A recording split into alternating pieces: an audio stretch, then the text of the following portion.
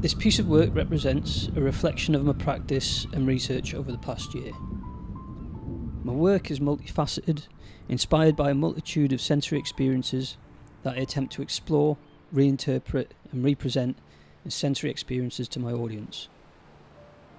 Although I appreciate and enjoy academic writing, for me a written report would not express what I wanted to say and be a limited use in my practice. My world and my practice are visual and oral, a fusion of still and moving images, of sounds, music and words. So it seems to me much more appropriate to use my creative skills to fulfil this module. The MA Fine Art programme has been particularly worthwhile for me. Although at the beginning I was unsure whether it would be the right choice, I didn't think that I'd get much more out of doing a further year of studying photography, and I wanted to branch out much more. The MA has allowed me to experiment and push the boundaries of my photography and to explore work outside the realms of my previous practice. At the beginning of the course, I had a number of questions which I tried to answer during my degree course and my previous practice, but they still remained unanswered. Was I an artist, a photographer, both or neither? Was my work art, and how did my photography and my work fit into the art world? For me at least, my work didn't feel like art. It felt as though years of commercial and documentary work had burdened me with a single sentiment, that my work was too commercial and that instead it should prescribe to what I saw as a set of outdated photographic traditions. That film was superior to digital, that work with saturated colours was commercial, that documentary work should be shot in black and white, and that photographic prints should be mounted and framed and hung on walls in straight lines, whilst being told that I should aspire to be like those millionaire photographers that started their careers in a world that no longer exists. On a fine art course where there are multiple disciplines, those sentiments have been left behind. I feel that instead of being asked why, I was being asked why not. I've strived through the course to find my place as an artist, to create work that I feel I can call art, and that has all the aesthetic and contextual qualities that I want to see in my work. That moment arrived for me when I hung a piece of work in the Priestman building of the University of Sunderland. An abstract image, technically definitely a photograph, but unidentifiable as such without context. The work was printed 4 metres wide, is imposing, the colours are saturated, an inkjet print from a digital file that's stapled to a wall. To me, this felt like art, and I felt like an artist. Perhaps an overindulgence on my behalf, perhaps purely vanity, but from a lifetime of looking at work in other mediums without there ever being a doubt about it being art, to find that in my own work is one of my greatest achievements.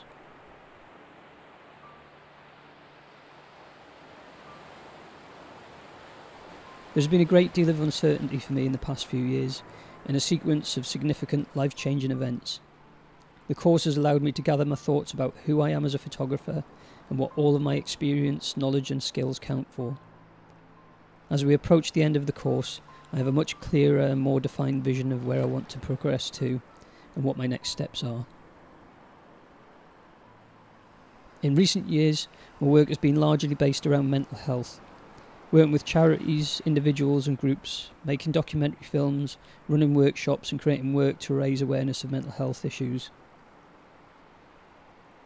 Prior to commencing the MA Fine Art course, I had set in my mind a direction I intended to take. I imagined that I would make yet another documentary film about mental health. At this time it would be bigger, better, more complicated, and I'd travel the country interviewing people. However, the reality of it was that mid-COVID, and a realisation for me that after years of mental health issues, that my constant immersion in the subject wasn't beneficial to my own health, and that perhaps I should try something different, that I should take a step back and breathe. Running along the cliff tops between Sunderland and Seaham, I could see the opportunity to create in a way that was beneficial to my mental health. What inspired me most about this particular stretch was the ever-changing conditions of the water combined with constant variety of sublime lighting, and the way that the water smashed directly into the land at high tide. It provides a constant stream of inspiration and awe, and provided me with an infinite source of material. What I enjoyed more than anything about this project was sitting on a cliff top with a flask of tea, letting my camera do its thing. My experimenting often resulted in photographic exposures of over an hour, and I'd watch as the sky and sea performed for me, visual and oral poetry, unfolding as I contemplated and considered my life at that point. Beyond the mental well-being that I achieved in this project throughout, it has also allowed me to explore those unanswered questions I had. Each exposure that I created was carefully considered, not only for the technical aesthetic aspects, but also how each exposure progressed me towards answering the question about am I an artist. Certainly the process in creating the images, through the use of long exposures, sometimes in excess of an hour, was like most other artistic practices, unpredictable. My experience and technical knowledge allow me to get the exposures to a minimum starting point. Beyond that, everything else is down to chance and luck. The results were sometimes spectacular, but often, particularly with very long exposures, the details would disappear into an indiscernible grey fog. Each outing would require a revised approach to balance time and motion, both in nature and in camera. I knew what I wanted to create. I wanted to make images that could be defined within the limitations of photography, that documented the subject, in this case the sea, in line with the traditional specifics of photography as a medium.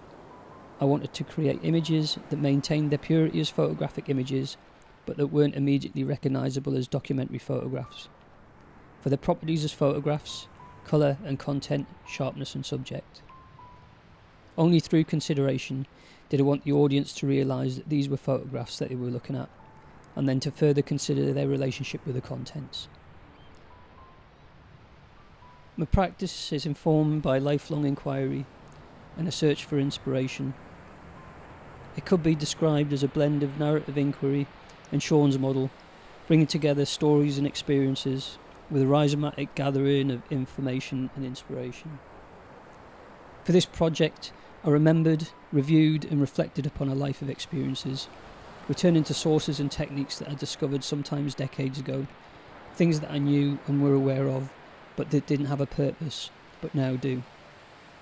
I united those ideas with my current thinking, and the project combined all of my skills and knowledge with a multitude of inspirational sources, and improved upon my past work.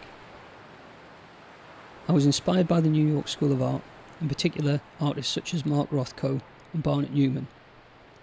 I was less inspired by their work than the effect they intended to have on their audience.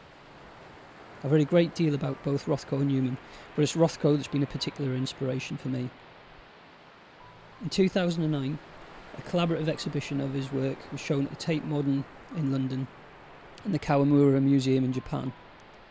The catalogue from this exhibition has been a reference throughout this project, not only because of the excellent images of Rothko's work, but because of the excellent articles by art experts and curators, all attempting to decipher his work.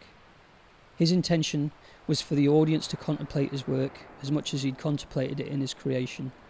He wanted his work to envelop his audience, and this was realised in the sheer scale of his work, the buildings and galleries that he exhibited in, the low lighting and the minimal explanation of his work. In the book, The Artist's Reality, several of the essays discuss sensuality and how it's essential for the sensual elements to be included in some way in any work of art. This, for me, is the element that is missing from much of photography. Those sensory elements such as texture that are apparent even in the texture of a painting canvas. Photography, preserved behind glass, a flat print behind something even flatter, prevents us from experiencing the surface qualities. In my practice, particularly in this project, I've experimented with different printing mediums in an attempt to add an element of touch to the audience experience. Sometimes photography can create a sensation of the need to reach out and touch it. Exhibiting a photograph in a way that not only allows you to do this, but for there to be an unexpected sensation when you do, adds a deeper layer of experience to an image. After not quite achieving what I was looking for, as to me, what was producing with the long exposure had been produced so many times before by numerous photographers, and finding work on an almost daily basis similar to mine, I tried another direction.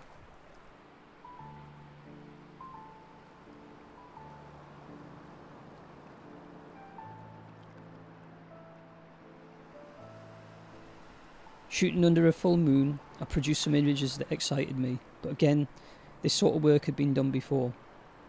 There was, however, a single shot of lights on the coastline reflected in the sea that really took hold. The image was softened oranges and blues, it was abstract in nature, but arguably documentary. The image would keep raising its head amongst the array of images I'd taken over a period of about 6 months. From this point, I travelled the coast at night, shooting the reflections of light in water.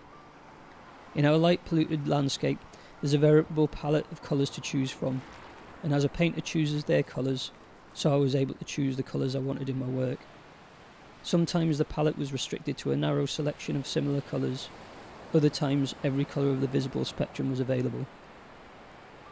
The series of images that I created are for me incredibly significant.